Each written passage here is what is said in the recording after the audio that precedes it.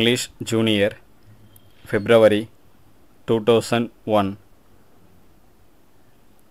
Get ready. Start. Sir, I am glad that you have given me this opportunity to say a few words on this occasion, and I thank you for it. I shall refer to only 2 or 3 points. First, as we are aware, one of the most important things necessary for all of us is food. We know that it is produced by the farmers. So, I think you will agree that it is necessary that they should be given all facilities to produce food grains.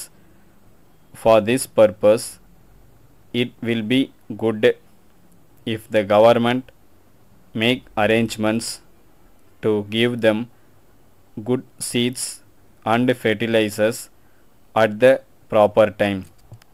We have no doubt that our farmers are doing their best to produce food grains. I hope it will be possible for us in a few years to make the country self-sufficient. In this connection, I would like to point out one of the urgent needs for this purpose. It will be agreed as a matter of fact that there should be good roads in the rural areas so that the farmers may be able to transport the food grains. Of course, I am aware that the government have done their best in this regard, but at the same time, when there are rains, it seems to me that it is not possible to use the existing roads. So, I request that the government may in course of time do something more in this direction and improve the roads. Then I come to another important matter. It is a well-known fact that water is required not only for purposes of drinking but also for purposes of irrigation.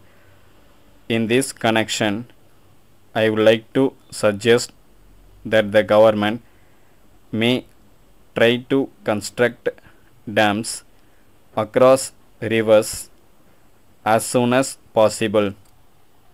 I want the government also to pay more attention to minor irrigation so that the ryots may be able to increase the production of food grains.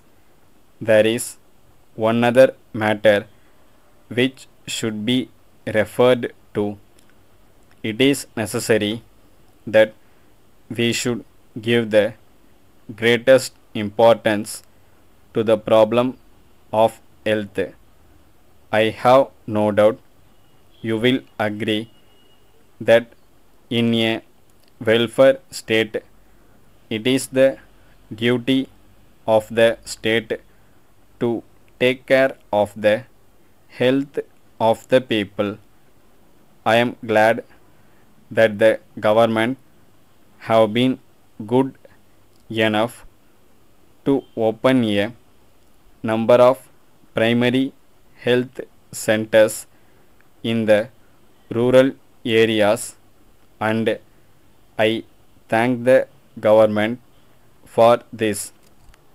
Letter from Muthu and Company, Salem, to Messrs. Ari and Company, Madurai. Dear Sirs, we are in receipt of your letter, but we regret to inform you that we have not yet received the goods ordered by us last month. As a result, we are in a difficult situation. We hope you will understand our difficulty if we let you know that these goods are for one of our best customers. We think that he may stop having any dealing with us on account of this delay. In the circumstances, we shall be much obliged if you can send the goods immediately so that we may be able to satisfy the customer.